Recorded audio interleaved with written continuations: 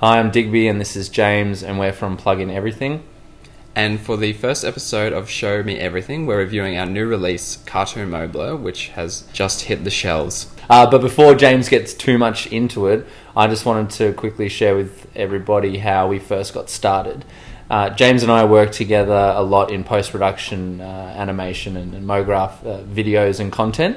And at our studio here, when James is working for us, he tries to come up with the most fast and effective ways to solve animation solutions inside of After Effects.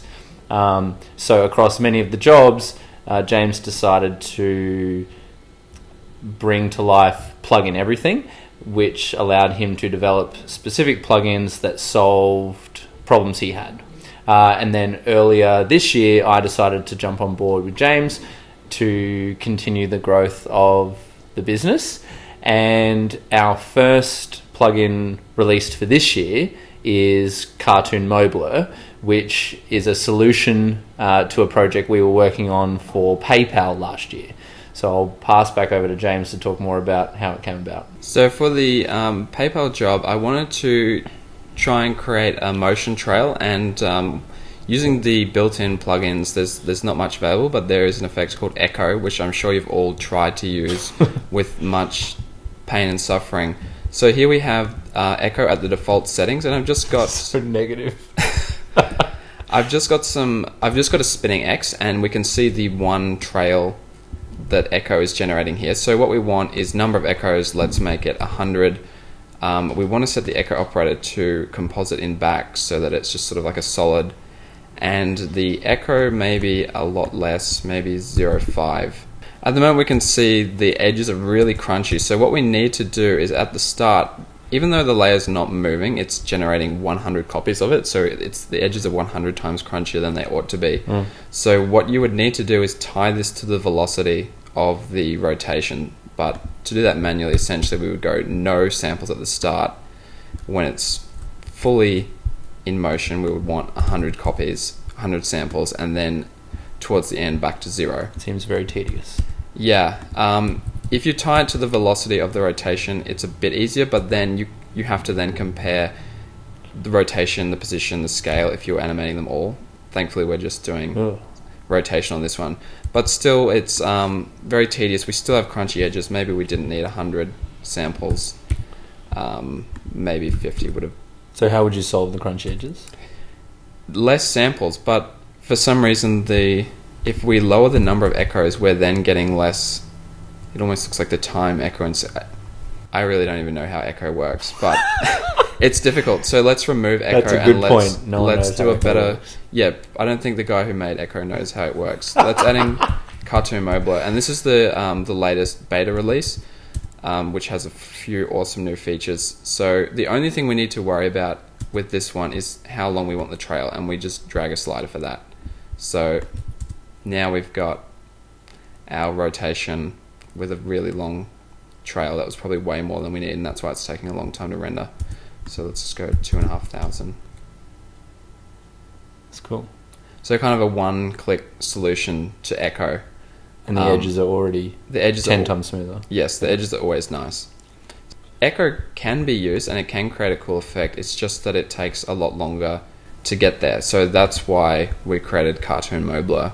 So when we released the first version of Cartoon Moblur, we had some customers essentially complaining, which would be the nice way of putting it, that it didn't follow curvaceous movements or Bezier paths, which was quite frustrating.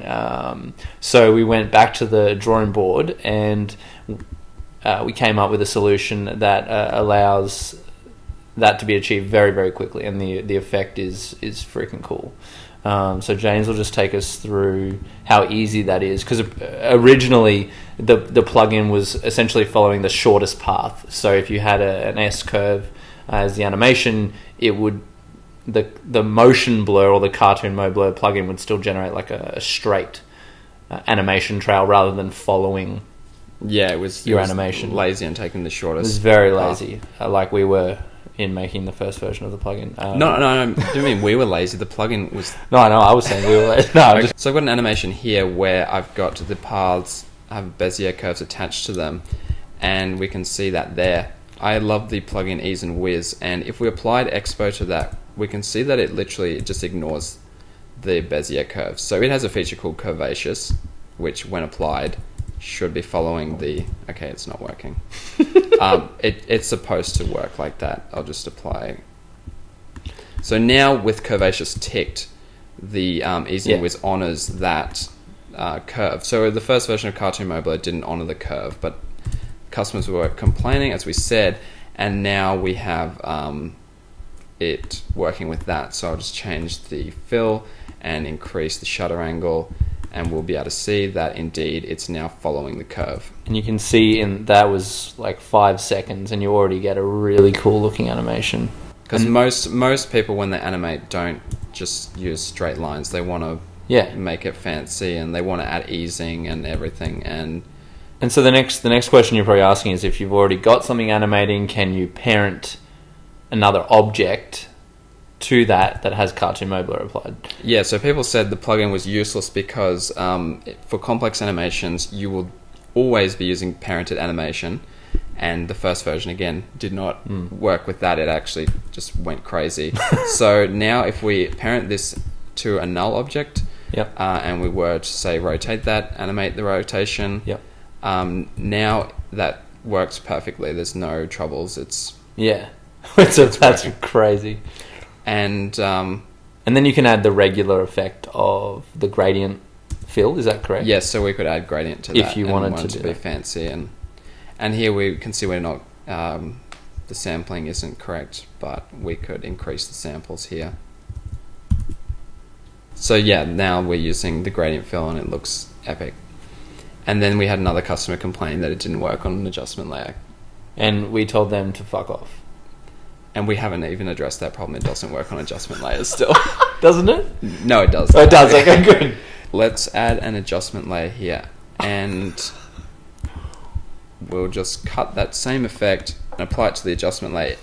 By default, nothing happens because the adjustment layer isn't transforming. It's the layer itself is transforming. So then we can set the motion source to the X, and now it's working. And then if we had multiple X's and they were transforming differently, now it's working for every layer underneath, producing the Cartoon Moblur. So essentially, what would be the main reason you would want to use it as an adjustment layer rather than adding it individually?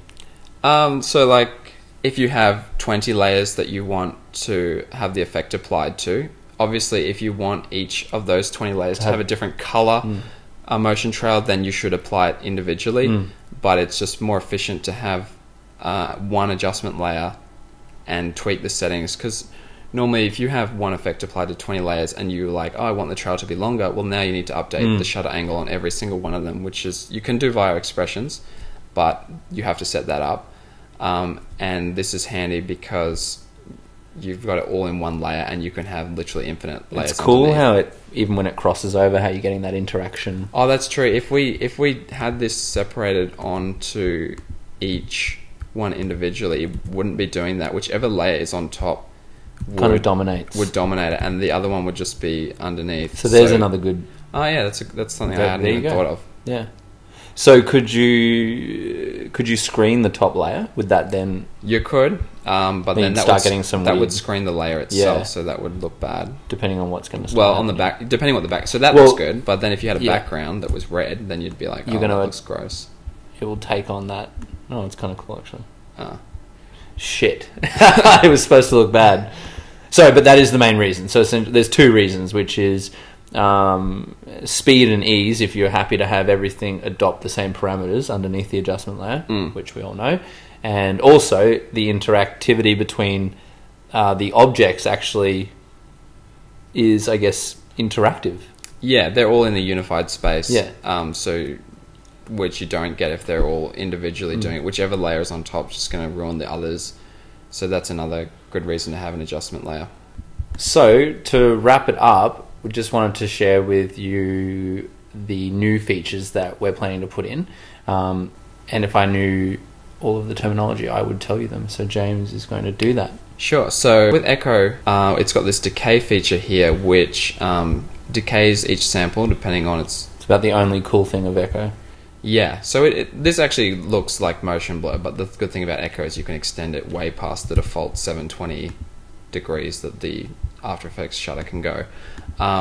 So that's a cool feature. You currently can't do that in Cartoon Moblur. We do have an opacity slider, but it's global, so if you lowered it, it's the same opacity for every sample. So it'd be cool if we had an opacity per sample, so that it was essentially what Echo was doing, a decay feature. And then once we're doing that, well, why don't we add in like color correction per sample? You can rotate the hue, shift the hue per sample, change the gamma, and also even a blur per sample. So it would look like the old version is becoming more and more out of focus the older those samples are. So it's kind of like a time trail effect. So we're thinking to add those in the next version, which should enable even more creative craziness that people Well, it sounds can do. like it would just be a party from the 70s, really. Make sure you... This is like the classic like YouTube sign-off. Make sure you subscribe to our newsletter. No, like, comment, and subscribe. One like equals one respect. One respect. Head to the webpage, which will be in the information below. Super awesome Twitter, Facebook, Instagram, and you can keep up to date with what we've currently got coming out, updated versions, and also new and free plugins that we're planning on releasing. There's some cool stuff for 2018. These videos we'll be doing for each plugin, and maybe sporadically as well, looking at other content that's coming out in the industry, potentially reviewing some other people's work, third-party plugins, and and other people's animation work. And this show will evolve as it grows. So consider this our first very awkward, cut, jointed. As I said, Digby, James, plug in everything. Buy it.